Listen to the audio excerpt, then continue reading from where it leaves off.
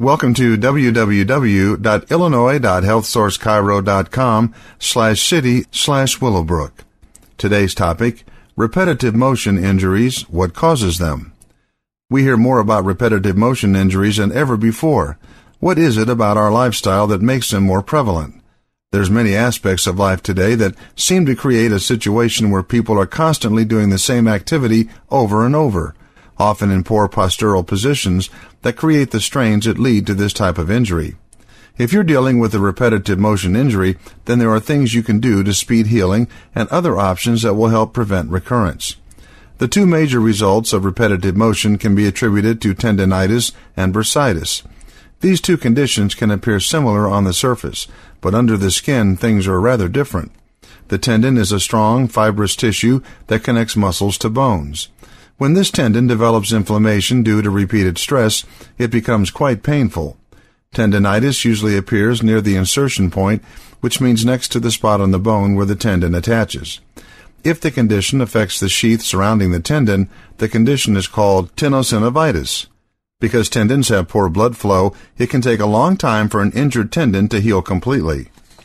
Bursitis develops in the bursae, which are small fluid-filled sacs that sit in high-friction areas and provide cushioning for a tendon to move over a bone. Bursitis can develop from trauma, repetitive motion, infection, or gout, but the most commonly seen form today is from repetitive motion injuries. Tendinitis is more common in the shoulders, arms, and elbows, while bursitis tends to turn up in the hips, knees, and elbows. This is by no means a comprehensive list. Both conditions can show up anywhere you have a tendon or a bursa. For both situations, the best home treatment involves icing the area for 20 minutes 2 to 3 times a day and taking an over-the-counter NSAID for the pain and inflammation. If your pain continues for more than a few days, it's time to consult with your healthcare provider.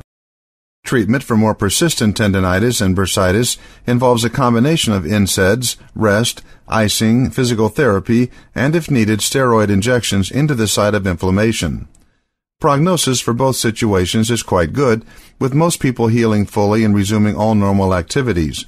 For those that continue to have problems with bursitis in the same region, surgery to remove the affected bursa may become necessary. Once you have recovered, it is equally important to prevent re-injury. Avoiding the movement that caused the problem to begin with is the best way to reduce the likelihood of a recurrence, and that might mean making some changes in how you do things. If the injury was work-related, finding a new way to do the same job may be necessary. If the injury resulted from sports, it may be time to find a new activity that you enjoy. This is truly a case where an ounce of prevention is worth a pound of cure. For more information on topics like this, go to www.illinois.healthsourcechiro.com/city/Willowbrook.